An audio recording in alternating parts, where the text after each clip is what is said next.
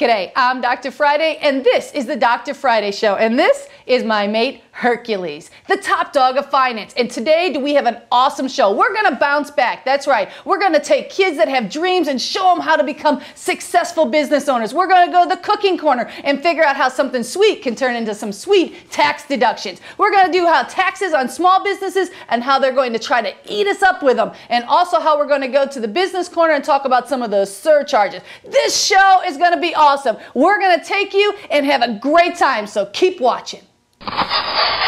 Tax class is in session, so I certainly hope you have your pen and paper because this is going to be very, very important. First, let's talk about the new tax part of the Obama health care plan that came into effect back in 2010. This is coming into effect, guys, in 2013. That's next year, right? So now's the time to start planning. What exactly is 3.8? Unearned income. These are people that, let's say you sell your house, and let's hope that the housing market increases. And so right now you own a house, you've put in 30 years of owning that house. You paid $100,000 when you purchased it. As a married couple, you would have a $500,000 exclusion. So the odds are you probably won't have that. But let's talk about a single person. They have a $250,000 exclusion. Are you following me? So a house that's worth $100, you have a $250,000. So if you sell that house for $500,000 and you only can exclude $350,000, you're going to pay an additional tax on $150,000 of 3.8. This is to help pay for other people's Medicare. That's what it comes down to, or maybe your own Medicare, but the bottom line is it's an additional tax. Now, making this make a lot of sense, you're assuming, okay, let's talk about a married couple.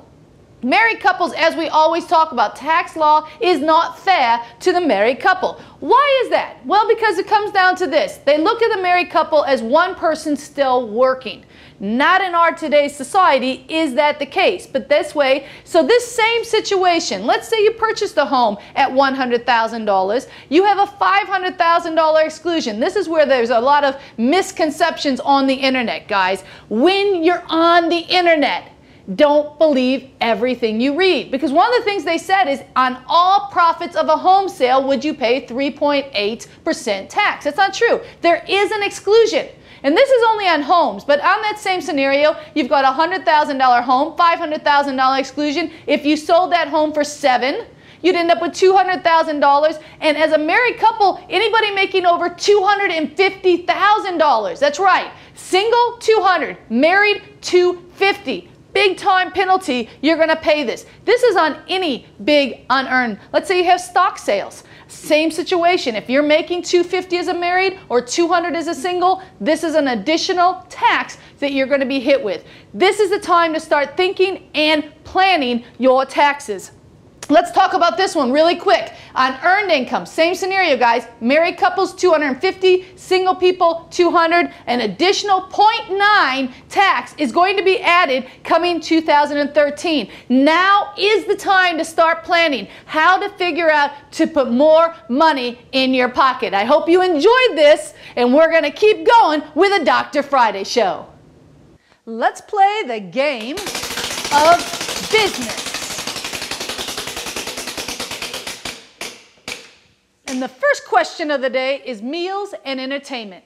I can tell you guys already, meals and entertainment, most of you are probably not tracking this correctly at all. You do realize that when you take someone to entertain them or out for drinks and dinner, that you have to keep their name. You have to document why you met with that person. If their wife came and your wife came, then that's a tax deduction for both. But if you just bring your spouse and the other person's spouse does not come, your spouse's ticket does not count at all. It's family for family or one-on-one. You can't take your whole family and bring one person and say, oh, 50% of this meal was a tax deduction. Not going to happen.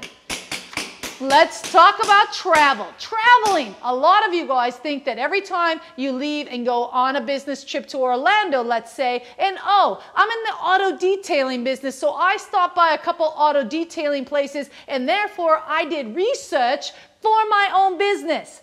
Not gonna fly, guys. When it comes to tax deductions, it has to be legitimate. Let's have the proper documentation. If you have the idea that you want to expand your business and you want to grow a new business in a different territory, and you're going there and you're talking to business owners, you're getting documentation, you're going by yourself to Orlando to check these businesses, not all the family and the kids. That's going to be very hard to convince an Internal Revenue Service agent that you didn't go there on vacation and, oh yeah, I got my car detailed while I was there, therefore that was a deduction for my taxes.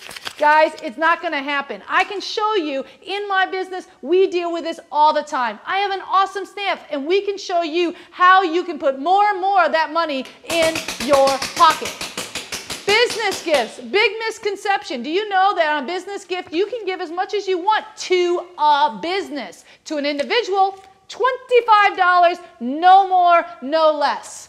Really quickly, car and truck usage. Every time you take a trip, if your home office is at home, then you can take it off. If you have a place of business, let's say you rent an office space, then at that point, only when you leave there, from home to office, not a tax deduction. And last but not least, we've covered this in the cooking corner, but charitable contributions. Guys, so many people don't keep those slips from the Goodwill and from ARC. You need to keep them and the miles from your home to that location. Again, really, really important. If you want to know more about how to keep more money in your pocket, you need to call me at 615-367-0819. Dr. Friday Tax and Financial Firm can help you save money.